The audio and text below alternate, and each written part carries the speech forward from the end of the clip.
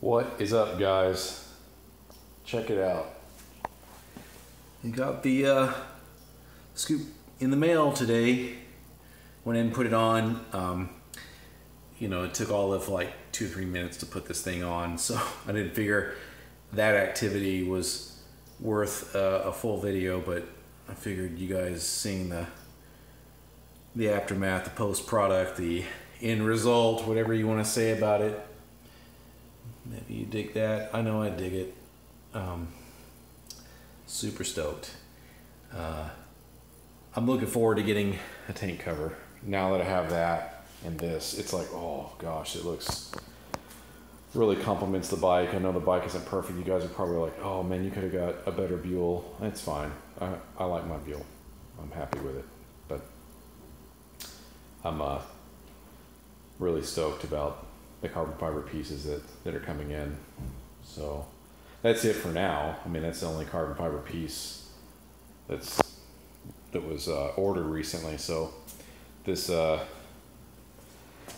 part feeds air to the intake and then to the back cylinder essentially. So it forces air back there and into the intake up there.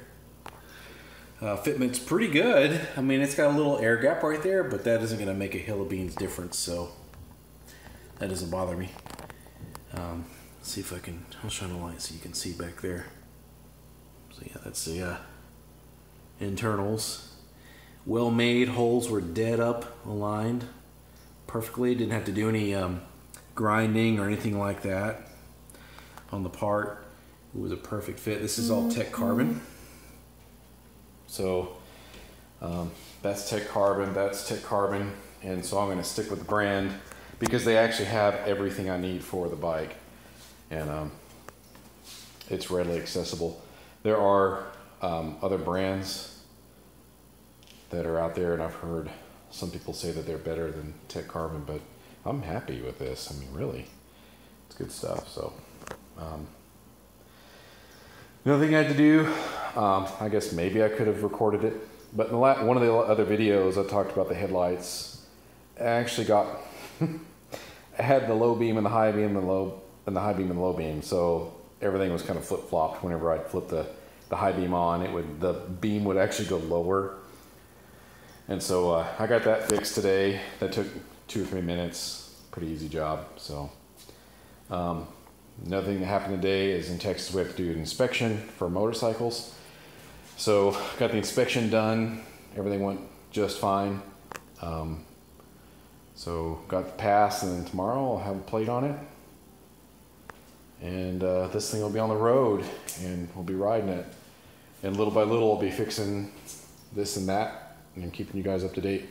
Here's something I wanted to ask you guys about, your opinion. So whenever this does get replaced, I was thinking the original color of this bike is blue. The title says it's blue.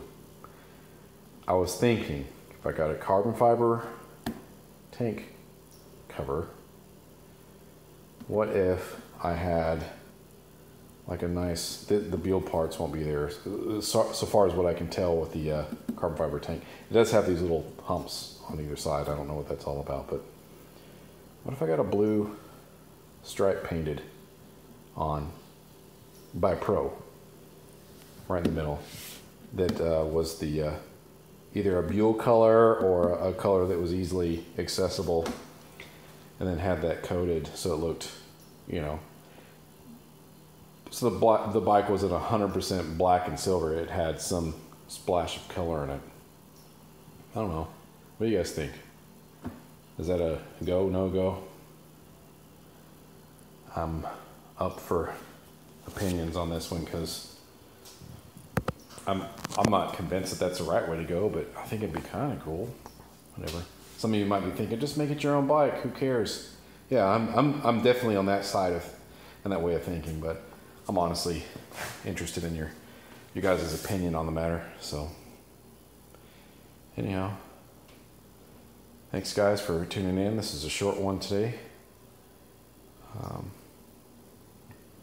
Don't forget to like and subscribe so you stay tuned with what I get done on the bike.